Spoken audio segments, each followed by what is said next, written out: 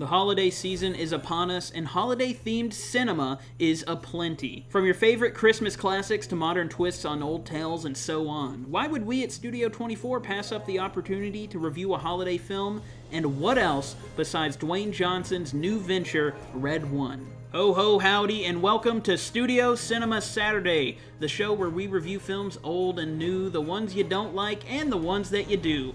I'm your host, Jackson Hamm, and today we're talking about Red One. This film is directed by Jake Kasdan. It stars Dwayne Johnson as Callum Drift, Chris Evans as Jack O'Malley, Lucy Liu as Zoe, and J.K. Simmons as Saint Nick Santa Claus himself. Starting off with some non-spoiler thoughts, if you like the idea of a Christmas-themed adventure film with some generic but otherwise subversive twists, you're gonna like this. It has all the hallmarks of a Dwayne Johnson-led picture, and if you're into the modern tropes of Johnson, you're in for another treat. Spoilers abound from here on out because, let's be honest, this is a holiday film, and they all have a happy ending. First off, this film is just over 2 hours, and I don't see why it had to be that long. I think a 90-minute runtime would have been great for some generic action characters for a family film. It would have been just fine. I mean, horror these days are mostly an hour and 30 minutes to an hour and 45 minutes, and they do just fine with that time allotted, and I think this movie didn't need 2 hours and 3 minutes to tell the tale it did. When it comes to screen time, this film gets into the third act because it feels like it needs to. I remember watching the film thinking, you know, we should be wrapping this up by now, and apparently the characters were thinking the same thing, because immediately when I started thinking that, we were launched directly into the third act, and here we go to the end of the movie. Now, there's all kinds of memorable characters from holiday movies, and if you're coming to Red One to see a memorable character, you're not really going to get it. Maybe J.K. Simmons' Santa Claus is memorable because it's a cool new take on him, and, you know, everybody loves J.K. Simmons. But everybody's very, you know, standard base-level character. Dwayne Johnson plays a version of Dwayne Johnson action movie character number 1000. Chris Evans is maybe the most charismatic character, playing like a roguish, villain-esque character that's on the path to redemption. You know, he's mainly just a misled type of person. But other than that, we're not really getting much here. Talking about J.K. Simmons as Santa and some of the concepts used for him, Santa in this movie is a figure akin to the United States president. It's really interesting to see, I could say, and it also seems Santa is an intergovernmental military asset per se. In the beginning of this movie, Santa is taking off in his sleigh after being at a mall to greet some kids, you know, classic Santa activities. And when he's taking off, he's being escorted by F-22 fighter jets. And I believe Lucy Liu's character also mentions Santa works with multiple governments to deliver gifts on Christmas Eve.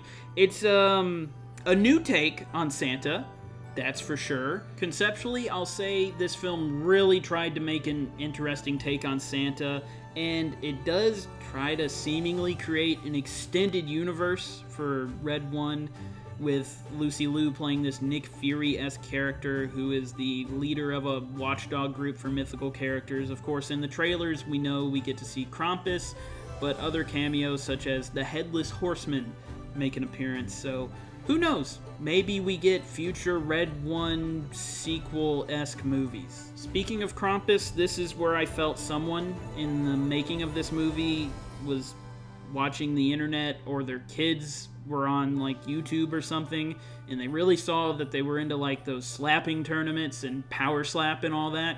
So they're like, "What? How can we get this in the movie?" That just, the whole Krampus slap thing felt like it was some producer mandate, like, oh, the kids love this, or someone was like, kids will love this part of the movie, so we need to put it in there.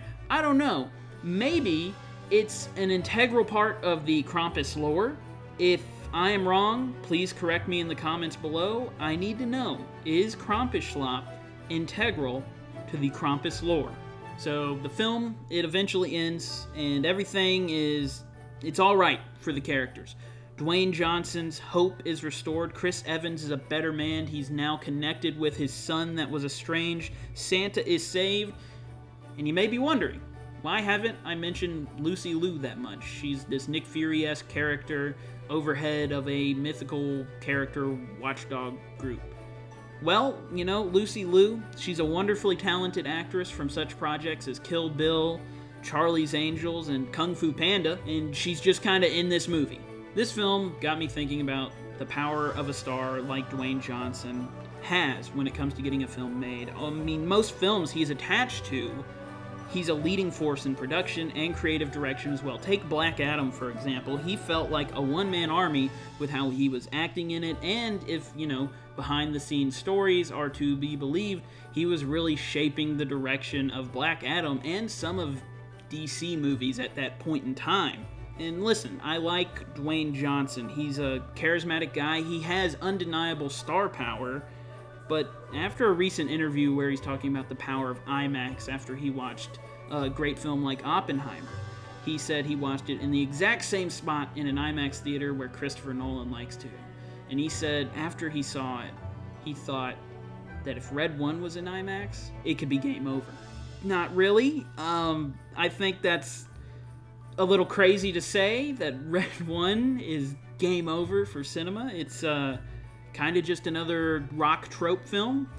Now, I like him, and maybe we can get more of an auteur rock in the future, you know, such as in the upcoming Benny Safdie biopic, The Smashing Machine. We've seen photos of The Rock in that. Maybe we're going to get maybe a more return to a younger Rock who's a hungry actor looking to break into it after his wrestling career. Hopefully, we can get that. Rating this film, I gotta give it 4 out of 10.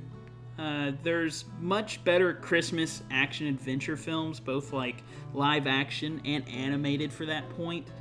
I feel that this film will end up being a kind of random movie that you may see this holiday season. Kind of like you're at the family gathering and the kids are running around, so to get them all sitting in one place and quiet, they just throw on Red 1. Now, if that'll work to get them to sit in one place and be quiet, you know, yet to be seen. Keep me posted on that, folks. That sums up my thoughts on Red 1, and that brings this episode of Studio Cinema Saturday to a close. We have all kinds of other episodes of Studio Cinema Saturday, such as Venom: The Last Dance or Gladiator 2. There's also our sister show, Television Tuesday, where we talk TV and tell you all about it, where we're talking about such shows as Batman: Caped Crusader or The Penguin. You can also go check out our short films here on Studio 24, because, get this, we're filmmakers. Go figure. Well, what are you waiting for? Go check out our other videos, and thanks for watching.